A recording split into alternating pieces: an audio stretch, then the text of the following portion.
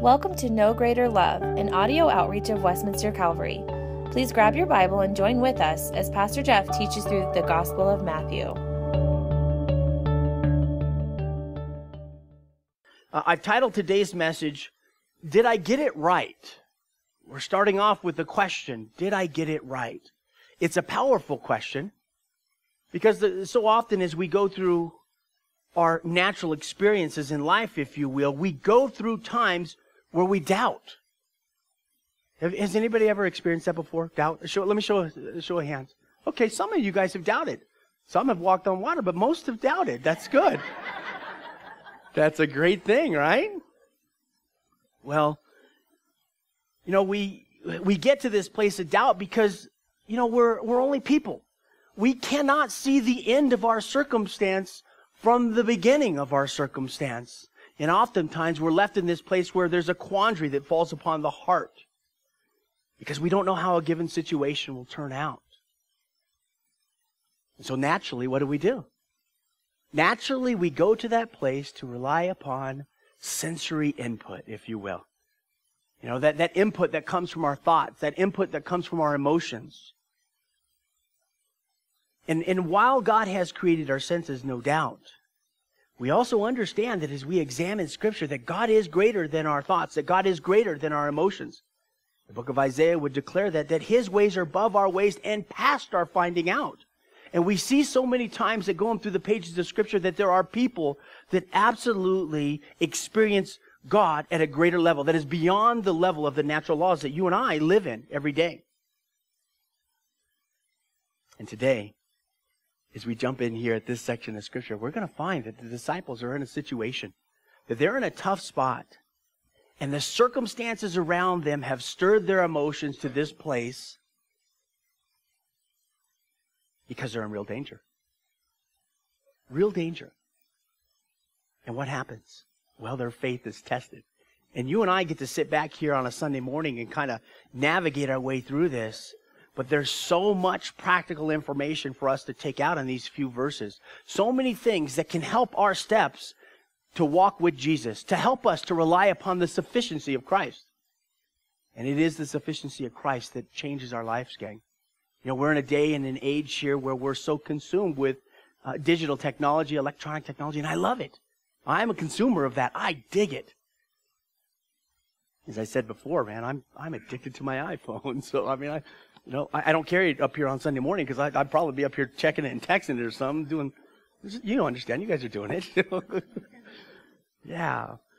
But gang, we want to make progress in the gospel. You know, we've gotten this far to chapter 8 so far, you know, but I want to make sure that we're continuing to grow in the understanding of God, that we're in this place that we can go through and that as we recognize God's word, as it becomes familiar to our heart, that you and I recognize the presence of God.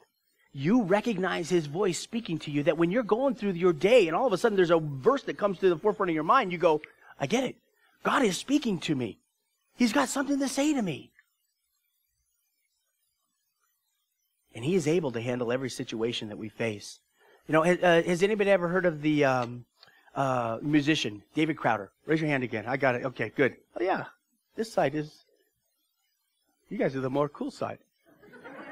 Let's try that again. No, I'm kidding. He's one of his newer songs. He says this. He says, "Earth has no sorrow that heaven can't heal." There's no sorrow that heaven can't heal. And what is he talking about? You know, it's the elimination of doubt. It's the sufficiency of Christ. It's the great work of our God in the person of Jesus Christ. Because you and I, we can get into these situations where certainty and security, that they feel like they're elusive, if you will. That they feel like, oh no, there is no security in this. And yet the Word of God would tell us that in Christ, that Jesus covers our past, our present, and our future. There's nothing that's hidden from Him, and there's nothing that He will not carry us through. And so often we get to that place, and it's like we want to abandon the boat and jump out. Jesus would say, no. Hang on. I've got you covered. I will take care of you. Well, as we went through the last few topics, and I'm just going to catch us up here as a group, because I know that, invariably we miss out on some things. And so Over the past course, the past 3 studies that we've gone through right here, we have traveled through, 3 weeks ago, we were at that place of the power of grace. And we saw God's grace working, the goodness of God helping in the affairs of mankind. And we learned that in that message that God is so willing to reach out, that He's willing to do abundantly above all that we can ask or all that we can think. And we moved on and we came to last week. And last week, we were at that place of the next step. We titled the message The Next Step, and in that we evaluated as Jesus tested discipleship. There was 2 particular disciples that were tested, one that was overzealous and one that was underzealous. And now today we come to this place after the next step, and we come to this place of asking, hey, did I get it right? It's a powerful question. It's a real question. It's a question that speaks to us in a very practical way, because day by day, we might try to follow what the Lord has in the Scriptures, and we might try to walk that out. And then all of a sudden we look around and we go, whoa, whoa, whoa, whoa. Jesus said to do this, but look at where I'm at. Can this really be of God? With all these things falling and crashing down around me? Can Jesus really be in the middle of this? Did I really hear from Him? We begin to ask these questions. Did I get it right? And that's the question of today's message. Did I get it right? I want to make sure that as we walk out of here today that you can answer that question. And I pray that this study, as we look at these few verses here, that God ministers to you and He shows you something powerful, and that He underscores the sufficiency of His love for your life. In every circumstance, the sufficiency of His love. Look with me in verse number 23. So Matthew writes this. He says, now, when He got into a boat, His disciples followed Him. Who got in the boat? Let's do it with confidence. Wait, hang on, wait. Are we doing the right thing here, right? You know, did I make the right decision? Okay, let me read it. I'm going to have you guys follow along, okay? So now, when He got into a boat, His disciples followed Him. Who got in the boat? You guys know that?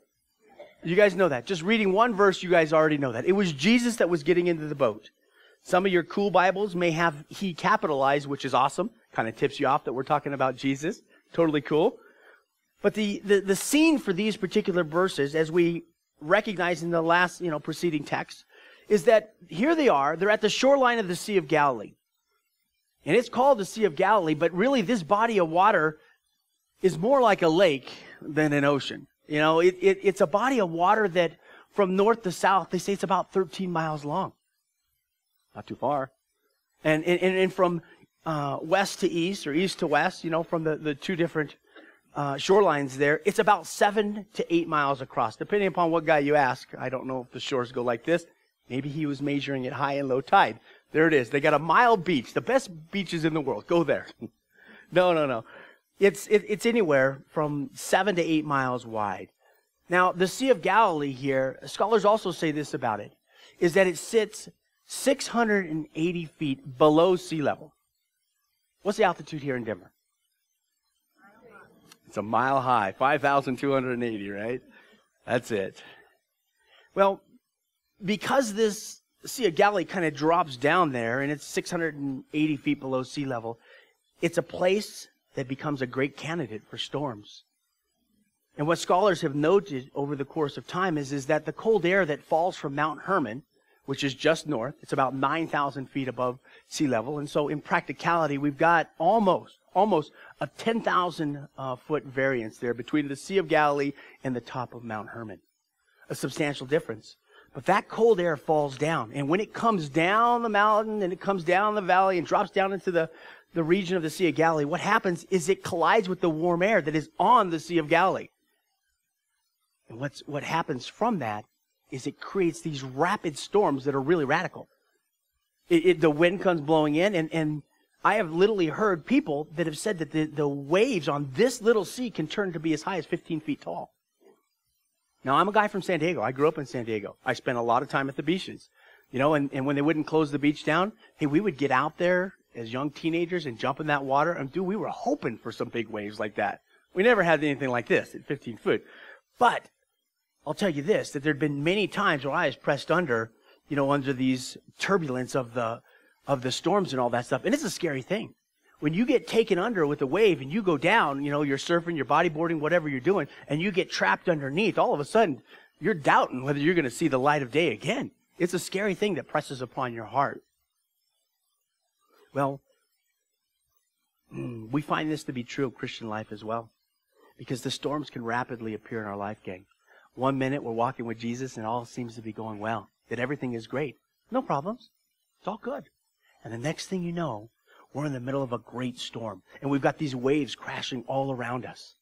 Things just happen, and it's part of life. Do you guys remember the story of Job? Let's turn there for just a half a second, okay? Flip to the Old Testament.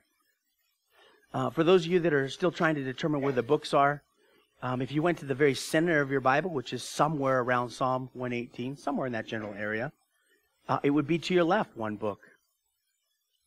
It's Job chapter 1. It's on page 701. Oh, wait, that's just for my Bible. But in chapter 1, we find this. We find that in verse number 8, that we see that Satan has presented himself in the throne room of God, or up in heaven there at some point. And in verse 8 it says, "Then the Lord said to Satan, 'Have you considered my servant Job, that there is none like him on the earth, a blameless and an upright man, one who fears God and shuns evil?'" What does that look like? Practically in Job's life, things are going well. Things are good. There's not a storm in sight. It's all good. He's walking in obedience with the Lord, and things are great. Now, all of a sudden, we look down just a few verses. We see that Satan was, he acknowledged that God had put a hedge around him and that he had blessed him and so forth. And God's bragging on Job. And all of a sudden, he allows Job access to his life, to stretch out his hand and touch him, if you will. And we get down to verse number 13, and it says this. He says, "Now, there was a day when his sons and his daughters were eating and drinking wine in the oldest brother's house. And a messenger came to Job and said, 'The oxen were plowing and the donkeys feeding beside them, when the Sabeans raided them and took them away. Indeed, they have killed the servants with the edge of the sword, and I alone have escaped to tell you.'" And the story goes on. "And while he was still speaking, another also came, and he said, 'The fire of God fell from heaven, and he burned up the sheep and the servants, and he consumed them, and I alone have escaped to tell you.' And while he was still speaking, another also came, and he said, 'The Chaldeans formed 3 bands. Are you guys getting the picture of this?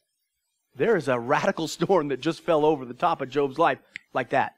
One day it was all well. He was doing good. Things were cool. God's bragging on him. And the next thing you know, he's in the middle of this storm. A crazy storm swept over the top of him. And one of the common ways that the enemy loves to take and apply pressure to us is through our finances, through our family, and ultimately through our health. When he messes with your health, there's a way that it just slows you down. And those are the 3 common tactics, I guess, that we see coming out of the book of Job, that the attacks of the enemy, finances, family, and health. 3 things there. It doesn't really have much to do with what we're studying here today, but I wanted to demonstrate to you that from the scriptures, while you can be walking in a place where all is well, and then the next thing you know, you're in a crazy storm. Well, look back to our text here in Matthew 8 and 24. In verse 24, Matthew writes, he says, "And suddenly a great tempest arose on the sea, so the boat was covered with the waves, but he was asleep." I want us to get a fuller picture of this, so I'm going to read to you the parallel passages. One comes out of Mark chapter 4, verses 35 to 38. And you don't have to flip there. You can just listen if you'd like. And it says this. It says, "On the same day when evening had come, he said to them," this is Jesus, "Let us cross over to the other side. And now when they had left the multitude, they took him along in the boat, as he was. And the other little boats were also with him. And a great windstorm arose, and the waves beat into that boat, so that it was already filling. But he was in the stern asleep on a pillow." Another passage of this, parallel passages, this comes out of Luke chapter 8. And Luke shades it this way in verses 22 and 23. He says, "Now it happened on a certain day that he got into a boat with his disciples. And he said to them, 'Let us cross over to the other side of the lake.' And they launched out. But as they sailed, he fell asleep. And a windstorm came down on the lake, and they were filling with water and were in jeopardy. A much fuller picture here, gang, as we kind of branch out a little bit farther and we take a look at what was going on. But we see these disciples in the place where they're in the right of their life. And right in the middle of their big problems, in the right of their life, and physically they're in a situation, all of a sudden, Jesus is asleep in the stern. You know, I thought we were singing, Jesus, take the wheel. How's he going to take the wheel when he's asleep? I mean, he's wiped out. He's asleep up there in the stern. Little side note for ministry workers, you know, as we see this, you know, it's okay to be tired in the work. It's completely okay. As you serve Jesus, you're going to get tired in the work. But guess what? It's never okay to be tired of the work. Jesus was tired in the work. He was tired, and he just fell asleep. Such a rest and a confidence in his heavenly Father that even though the waves are crashing about it, he's up there sawing logs on a pillow. I need sleep like that in my life. I mean, that I don't get disrupted by these storms that blow through my life, because when they come, it seems like they come at such a tempo and such a pace that, man, it disrupts everything about you. Gang, we need to remember that these are seasoned fishermen here, and they are literally in a place of real danger, and they knew it. And at times, Jesus leads us into these storms of our life. And when we go into these storms, we find that we come face to face with difficult situations, difficult decisions, complex problems within our lives. You know, Jesus brings us into these storms where they seem to stir up high emotions. And the anxiety, it hits the roof, and we freak out. They're real. And when we get to that particular place, invariably, we go to that place of asking questions like, watch, did I make the right choice? Did I make the right choice in that decision? Did I follow the right counsel? Okay, you know, the Bible says that in a multitude of counselors that there is wisdom. Well, I've gotten this counsel, and now look at where I'm at. Now look at the mess that I'm in. Did I get the right counsel? You know, we start doing the pat down. Okay, where's the sin? Now, some of you guys are just looking at me like I'm crazy. So, for those of you that have done the pat down, let me see. Am I the only one? Okay, a few. Okay, good. We start checking around. Where's the sin? Lord, what did I do? What did I do? We go through this. Where did I go wrong is the question that surfaces. It's a real question. And you know what? It moves us to that place of doubt where all of a sudden, it overshadows us. Our hearts become exhausted in going back and forth, trying to figure out, okay, what is the sin? What is the problem here? And we wrestle with those silly little questions of the unknowns and the what ifs. We go back and forth. We vacillate between two particular points. But as we look at this text, gang, there is a huge key of hope here, and I don't want us to miss it. Because it's going to do something. It's going to settle our hearts, and it's going to cause us to be able to answer this question with certainty. Did I get it right? It's a question that we all answer. It's a question that we even ask ourselves from time to time. Look at verse number 23 again. We're going to back up just a shade here. And here's what he says. Matthew writing again, he says, now, when he got into a boat, his disciples followed him. In Mark 4:35, Jesus says this. He says, let us cross over to the other side. He virtually says the exact same thing in Luke chapter 8. Let us cross over to the other side. And gang, it's a point that we can't miss, because this particular storm, it came as the disciples that they were following the direction of Jesus. They were right there in that place where they were in a place of obedience. They were in a place of submission. They were in this place where they were walking with God. And the storm was there. And when we recognize from a scriptural standpoint that we will fall into storms, when we see that,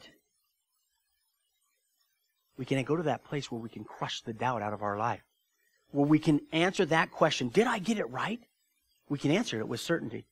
And we can move to that place of walking with confidence. And when the trials come, as Paul would say, in Acts chapter 20, verse 24, he says, none of these things move me. Man, Apostle Paul would also say, follow me in 1 Corinthians. Follow me as I follow Christ. And God did a work in Paul's life in such a way, and he's doing that same work, gang, in our lives. And that when these trials fall upon us, we've got the certainty and the security of the Scriptures of knowing how to pick this up, to use it, apply it to the circumstances that are right before us, so that we can discern, wait a minute, did I get it right? Am I walking this out according to what God has said, or am I in a different place?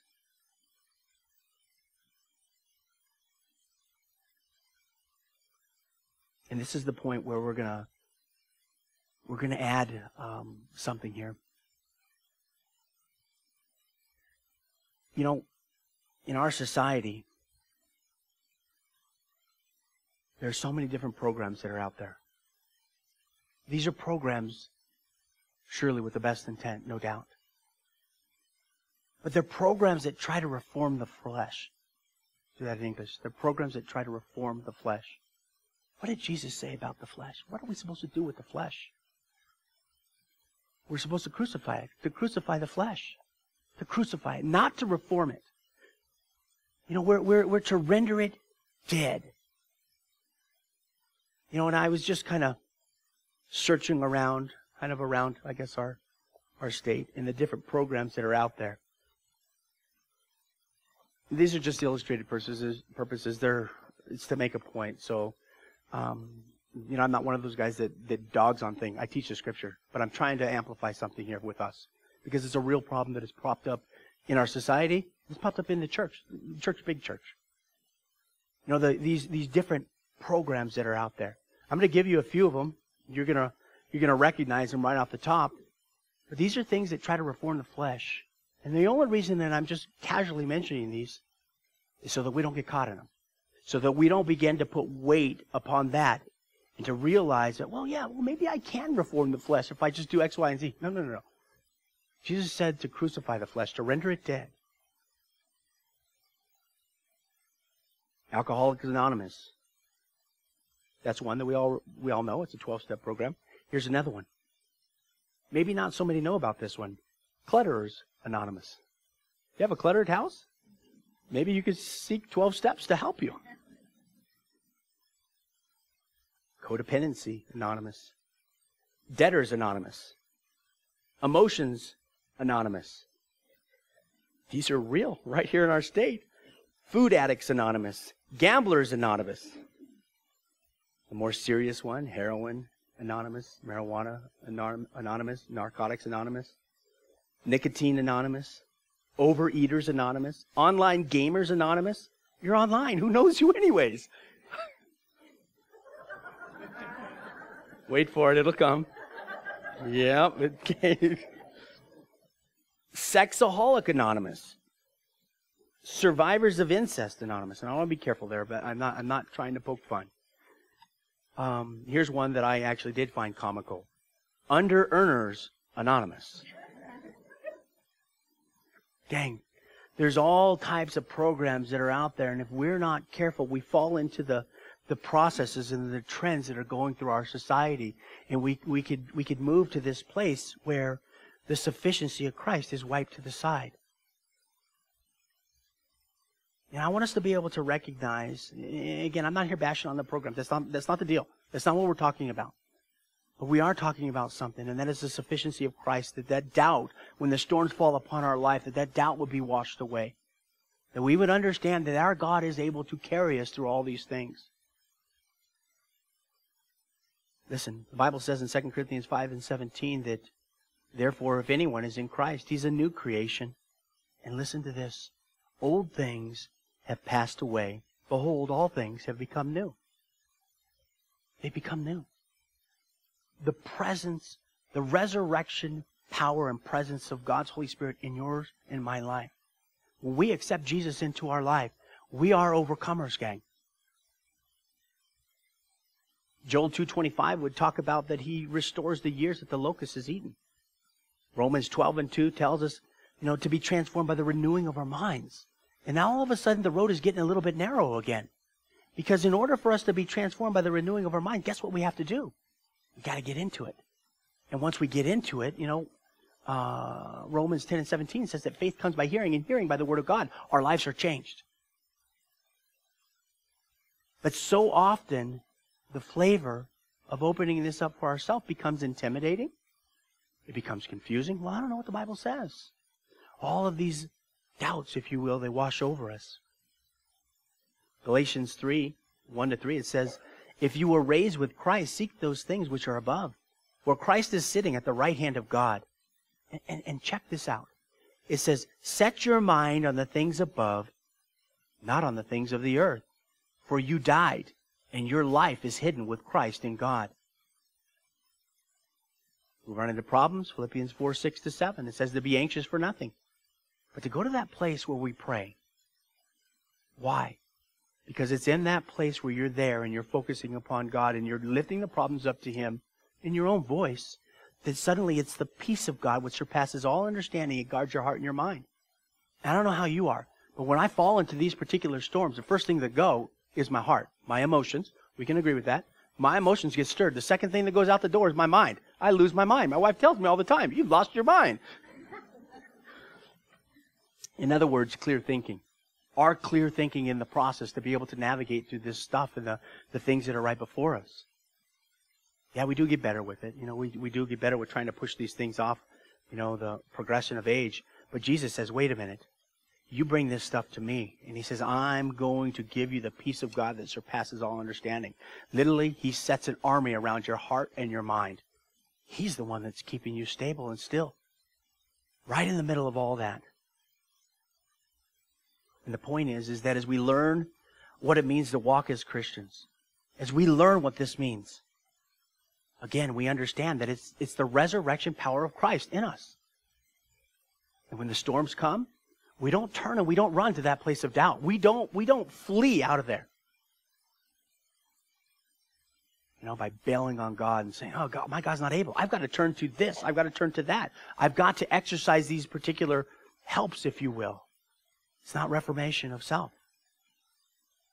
Let me magnify it a little bit farther, because I don't want to come across this with just, I don't want to be crass. I don't want to be insensitive to these things. And nor am I looking to go to that place of saying redundant information, things that you all know, things that you have all heard. But I do want to make it real to us, because there's a legitimate pain in life. And Jesus really comes to touch us and to help us. Gang, when I was sitting in the back room here on the side before service started, the Lord put these thoughts upon my mind about what's happening in this room, right here, this room. That there are people that are here, and I just wrote them down and stuck them right in my little Bible here. There's people here that are wrestling with doubt. There's people that are here that are wrestling with discouragement, frustration, sorrows, questions. Right in this room. They're walking through these difficult storms, if you will. And it's only the hand of God that will help save. But the trend that has fallen into our society, and it's even growing greater and greater within the church, is that everyone needs a professional counselor in their life. And you hear these people heralding this even in the church. Now listen, I need to make sure I qualify this. And I'm not looking to step on a soapbox, so I'm going to be hypersensitive about this. I'm not saying that there's not situations where, there's extreme situations where there's extra measures that need to be taken with the doctor. I'm not on that. I'm not one of those weirdos that says, no, nothing. I'm not saying that. But what I am saying is this, is that I'm combating the cultural trends with the light of God's Word. And you guys are new creations in Christ just like I am. And we've gone to this electronic society, gang, and in that electronic society, we have eroded the face-to-face relationships. There's a classic Toyota commercial. We were talking about it at community groups this past week. And maybe you guys remember it from about a year ago or so. There's this young college girl. She's sitting at her, her dinner table or whatever in her house, and she's on a computer. She's all stoked and happy. I've got 900 friends. There she sits alone in her dining room on the computer. Her parents, empty nesters in that place of retirement, they're out with a bunch of people, riding bikes, doing adventure, doing all this crazy stuff. And this electronics that is supposed to broaden our relationships, I get the dynamic of it. I understand like that. Hey, listen, I'm a user of social media as well. But listen, gang, when the face-to-face relationships deteriorate, all of a sudden we go to this place, and the byproduct within our society is that people are paying more and more money to have a complete stranger tell them what to do. It's a powerful thing if we consider it. Because God He's supplied everything that we absolutely need. It's right here. He's given us to that. But the doubt comes in. Because you drop that saying, which is something that Jesus said, man shall not live by bread alone, but by every word that proceeds from the mouth of God. In other words, the sufficiency of Christ is there for every situation that you and I will ever face. And when we drop that saying down there, why is it that we doubt it when it comes to practical steps? Did I get this right? And we begin to question it. Listen, the church culture within it. Follow with me to the book of Acts, Acts chapter 2. Some of you are very familiar with this particular text. Acts, right at the very beginning of Acts chapter 2, I guess. We find here that on the day of Pentecost, which was nothing more than 50 days after Passover, Jesus had already risen, went to heaven.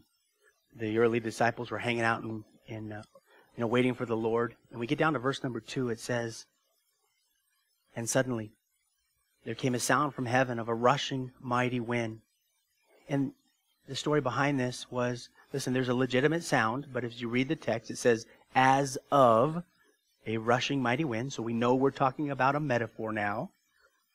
It was as of. This was the best way that they could describe it using, whatever language there as to what was taking place. And it filled the whole house where they were sitting. And then appeared to them divided tongues. Watch again. As of fire. Again, it's a metaphor.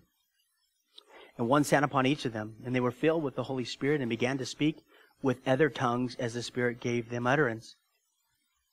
And they were dwelling in Jerusalem Jews, devout men from every nation under heaven. And when this sound occurred, the multitude came together. And they were confused, because everyone heard them speaking in his own language. And then all were amazed and marveled, saying to one another, "Look, are not all these who speak Galileans?" Here's the picture. God was doing a supernatural work to get His word out. And as we follow along all the way over to verse number 42, we get to this place, and we see that God began to work in that way. And then all of a sudden people were added to the church. And we get to verse number 42, and it says, "And they," speaking of the disciples and those that were coming to the Lord, "they continued steadfastly in the apostles' doctrine and fellowship, in the breaking of bread and in prayers." There was community, gang. That's the whole point. There was community. They valued each other, and in the middle of that, they were counseling each other back and forth, if you will. There was legitimate friends that you can go to look in the eye face to face and say, "Hey man, I'm struggling with this. Can you help me? Can you help me? Can you be there?" The ministry of presence, as we like to call it, in the place when somebody suffers sickness or death. The ministry of presence. There's something to be said about that. Colossians 3:16, it tells us, it says, "Let the word of Christ dwell in you richly, in all wisdom, teaching, and admonishing one another." Admonishing one another. The word is the Greek word, nuthatao. We get it out of Romans 15 and 14 as well. And you know what it is? It's the foundation word that we use for biblical counseling. That we take this word right here, we admonish one another. The idea is coming, again, biblical counseling. The idea is it's pulled from the word admonish. We admonish one another from the Scriptures.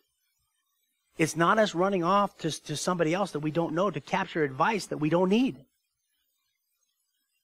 And it's very important, gang, that we recognize this, because I know it becomes a very real struggle within our society. And I know it's a very real struggle within this church. My intent is not to move anybody to a place of feeling pushed out or left out, but my intent is this, is that the sufficiency of Christ is great. And Jesus wants to touch our lives. He wants to work in our lives. He wants to do a mighty work. And we sit here in a place, we're at a crossroads in some regards. Hey, listen, the question of the day, did I get it right? By following Jesus, did I get it right? By staying on that narrow path, did I get it right?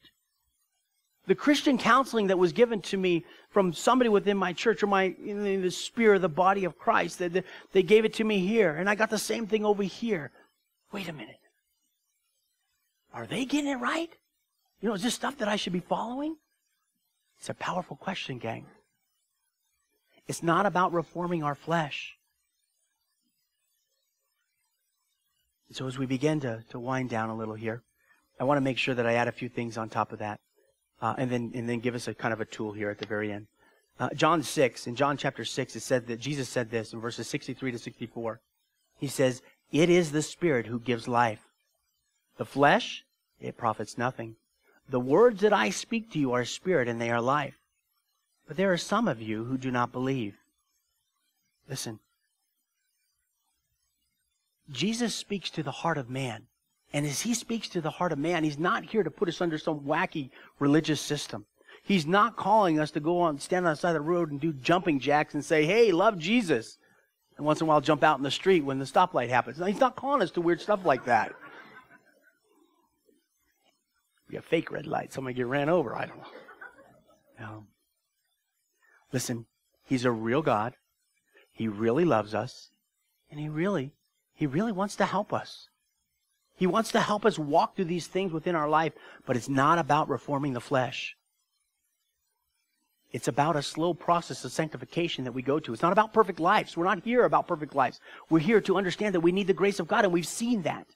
We've seen the grace of God in these, at the beginning of this chapter poured out, which ministered to us greatly. But the response comes back to you and I, and that is, what will we do with it? Do I believe that he has the words of life? Or will I take control of my own life and use, here it is, wait for it, common sense? Well, I'm just going to use common sense. If it's common sense, why are there so few people that have it? It's common. Really. Just stay on I-25 for a segment of time. See who's got common sense. My wife is a bad driver. That's why I said that. No, I'm kidding. See, now you're listening. I'm so kidding. She's a good driver. I'm a terrible driver. She said, the bumper sticker says, "Honk if you love Jesus." I'm just honking because I love Jesus. Oh, you guys are crazy. I'm embarrassed, actually. That's not cool.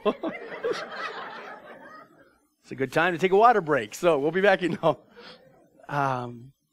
Listen, at the end of the time, at the end of our time, guys, time goes so fast. Listen, guys, I just want you to trust Jesus. I want you to be able to take and to practically apply biblical truth, to understand that God is relevant in your life. The scriptures are relevant. Hebrews 4 would tell us that the Word of God is alive and living and powerful. It's alive. It can speak to your situation. But let me give you a little contrast, because if you're here this morning in a storm, I want to make sure that you understand both sides before we put the capstone on this. Follow with me to your left.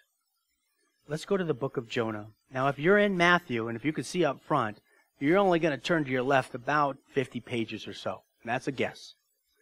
If you've gone to Amos or Obadiah, you've gone too far. If you're in Micah, Nahum, or Habakkuk, you haven't gone far enough.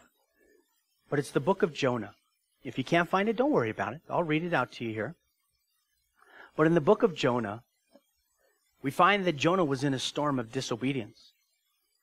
In the very first, chapter 1, verse 1, it says, "Now the word of the Lord came to Jonah, the son of Amittai, saying, Arise, go to Nineveh, that great city, and cry out against it, for their wickedness have come up before me."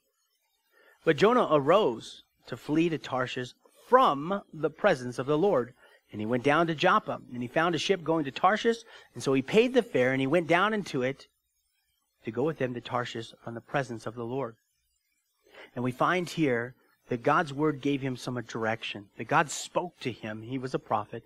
He said, "Arise." God told him what to do. He told him where to go. And what did Jonah do? He went the other way. So gang, pay attention. If you heard nothing else that I've said all day, pay attention to these last 3-4 minutes, 5 minutes. Give myself a little time. These last 5 minutes. Just pay attention to this, okay? Jonah was given a word. He went the other way. And in that process of fleeing the other way, we find that we get all the way down to verse number 5. It says, "Then the mariners were afraid, and every man cried out to his God, and they threw the cargo that was in the ship into the sea to lighten the load. But Jonah had gone down into the lowest parts of the ship, had laid down, and was fast asleep." Jesus was asleep because he had been engaged in ministry and he was tired. Jonah was asleep because he had become callous to God's word. He became insensitive. And he fell into that place of disobedience. And in his disobedience, he went to sleep. He disregarded the word of God. And now if a storm falls upon your life because you have disregarded the word of God, then God's intent of bringing that storm is to shake you up that you might come back to your senses. According to Leviticus 26, it's to break your stubborn pride. That's not a good storm to be in, a storm of disobedience. And if you're going through rough times today, because you know that you've walked away from not trusting in the sufficiency of Christ, and you still have the ramifications, and you still have the details, and you still have the disaster that is looming day by day in your life, maybe you need to stop and look around. Wait a minute. Jesus, have you spoken something that I'm not getting? God will show you, because he doesn't want you to stay there. He will walk you out of it. But if you're here this morning and you're going through that perfect storm because you've been following Jesus, because you're in that place of obedience, just like the disciples were today, then gang, you need to hold on, because your God is going to see you through to the other side. He is with you. He will not leave you. He will not forsake you. But when somebody brings us this word and puts it into our lap, and you find it offensive because of what they've spoken, let us recognize that it is an act of love, even though it might not resonate with the pride of man, even though it might not resonate with our own self-sufficiency, if you will. If it is God's word, we are to live by it. We are to walk this out. We are to apply it to our lives. And when the storms come in those circumstances, we are to remain steadfast, resolute of understanding that he's leading. And this is a storm out of obedience. It's not a storm out of disobedience.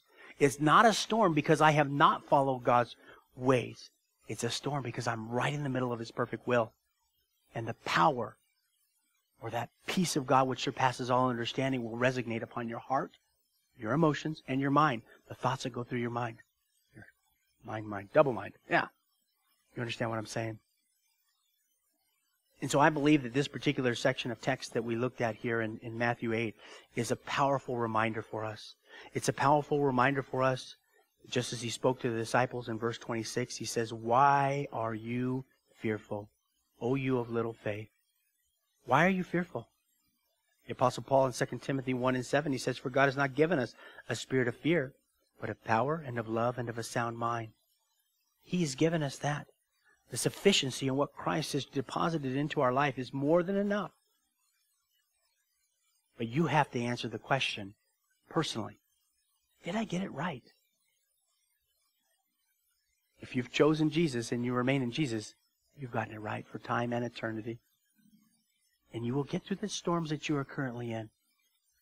But if you're resisting him, know this, that if you are a child of God, that he will chasten you, because his desire is that you would have his perfect love in your life. So I want to encourage you, gang. Press on with Jesus. Recognize that when you make that decision, there's great times and there's tough times. But regardless of the time, if you're walking it out in Jesus, he is with you. And he will see you through to the other side. Thanks for joining us today. If you want to know more about having a real relationship with God, click the Do You Know Him link under the Resources tab at westminstercalvary.org. We also would like to encourage you to join us Sunday mornings at 9 or 10:30. For more information, please contact our church offices at 303-223-4640.